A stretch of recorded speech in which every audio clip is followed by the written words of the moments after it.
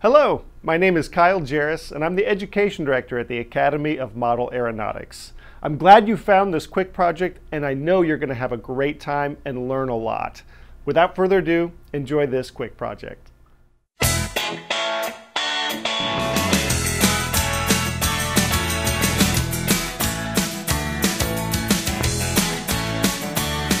Hello everybody, my name is Kyle Thiede with the Education Department at the Academy of Model Aeronautics, and today, instead of showing you how to build something that flies, I'm going to show you how to build something that helps you come back down to the ground very slowly and very safely. And I'm talking about a parachute.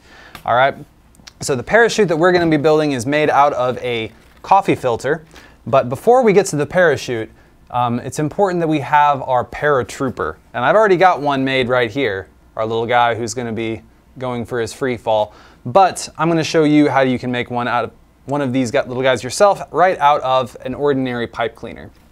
All right, so the first thing you want to do is you've got your pipe cleaner and you're going to kind of make a loop in the middle, right in the center. So I'm going to take both ends here and I'm going to kind of pass them past each other until I've got my little circle right here in the middle. And that's going to be my paratrooper's head.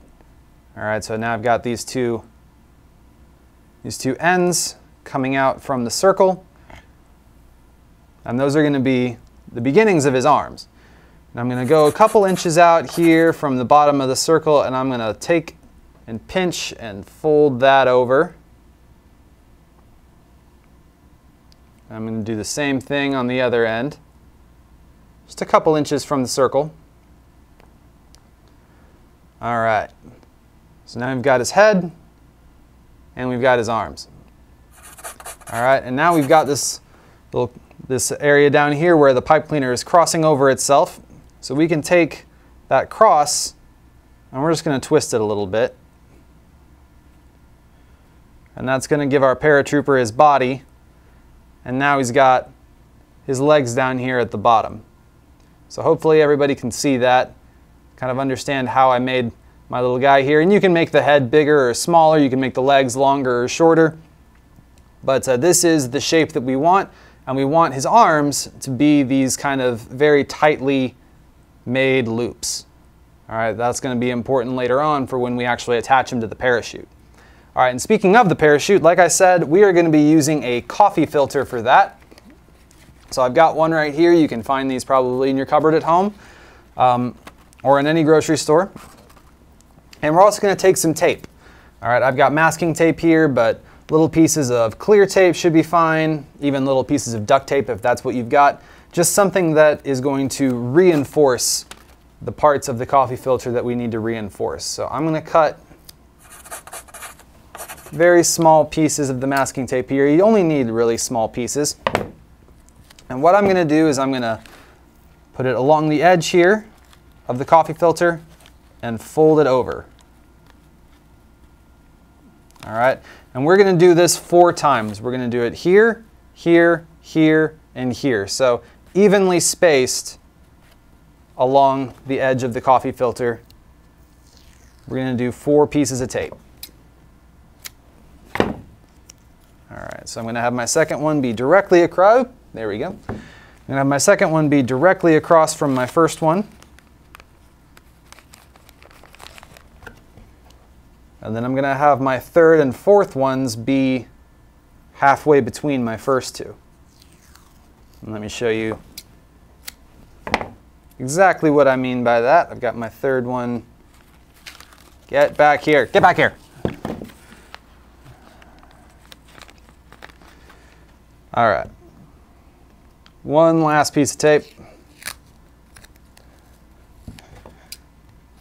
And now it can roll away wherever it wants to.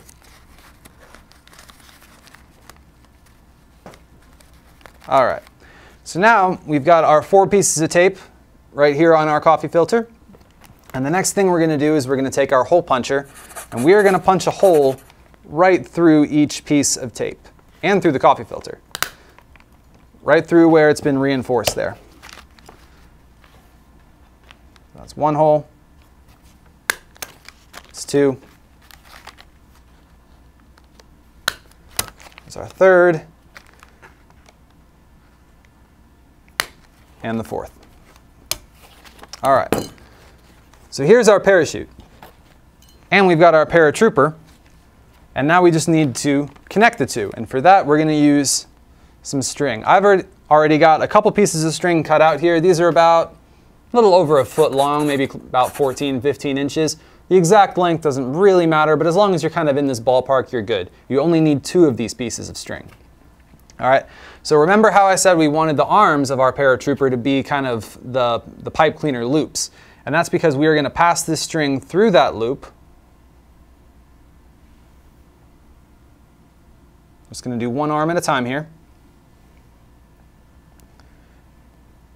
About to the halfway point. All right, so this is what we want. We want our string going right through his arm, about 1/2 of the string on either side. All right, and now we can take one end of the string and we're going to pass it through one of the holes that we punched into our parachute. And we're just going to tie it on. I'm just going to use a simple double knot, but if you know any fancy knots, you can use those here too. And you may need to get the string a little bit wet just to make sure that it doesn't fray on you or doesn't split apart too much and make it hard to tie.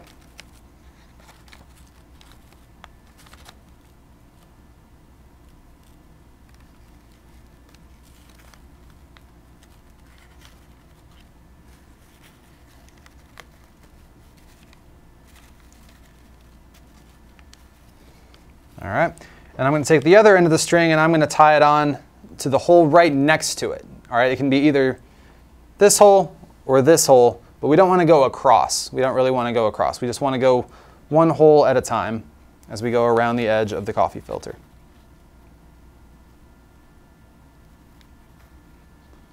So I'm going to get my second string tied on here.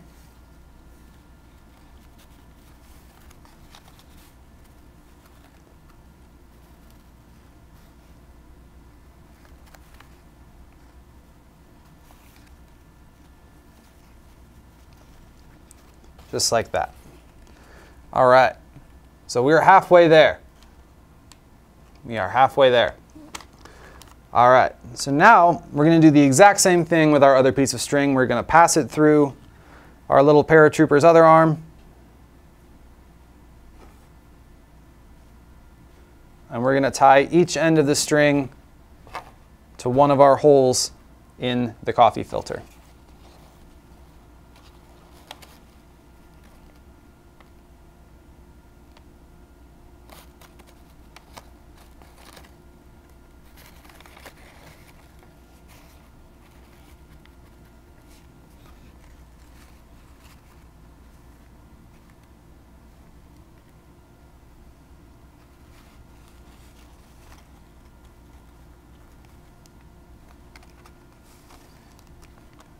All right, and once we've done that, our little paratrooper is ready to take a jump with his coffee filter parachute.